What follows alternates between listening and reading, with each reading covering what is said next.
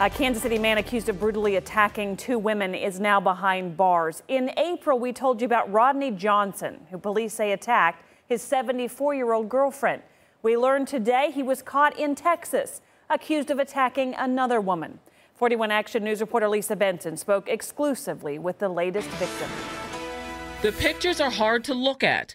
Eyes swollen shut and bruising all over her face and body. He would hit me, with his fist. I think my body went into shock mode after the first hit because I could see myself being hit, but I couldn't feel any pain. He would hit me in the top of my head and so hard I would feel my brain swell. Jackie Banks is willing to share her story to spare other women the same pain. Her ex, Rodney Johnson, is charged with choking and assaulting her. Even though I know Rodney's in jail, I was afraid to sleep last night. Banks says she had no idea that Johnson faced domestic assault charges in Kansas City when she says he asked to move into her San Antonio apartment.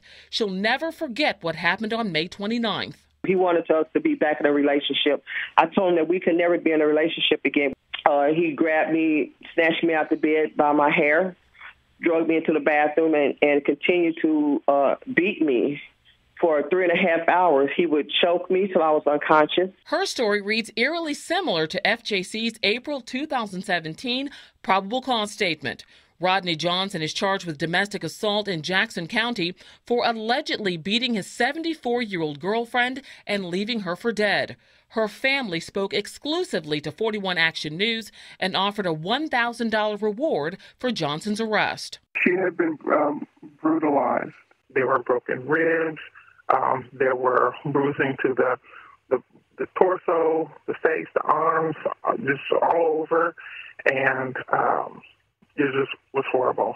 Banks has lived in a domestic violence shelter for weeks. Last night, police in San Antonio arrested Johnson in her apartment. Now she wants Johnson to be charged with attempted murder. He should be charged with attempted murder simply because that's what he tried to do. He was choking me till I was unconscious. My will to live was the only thing that kept me alive. Lisa Benson, 41 Action News. Wow. Johnson will have to face a judge in Bexar County, Texas, before being extradited back here to Kansas City. We will, of course, keep following this story and bring you updates as we get them.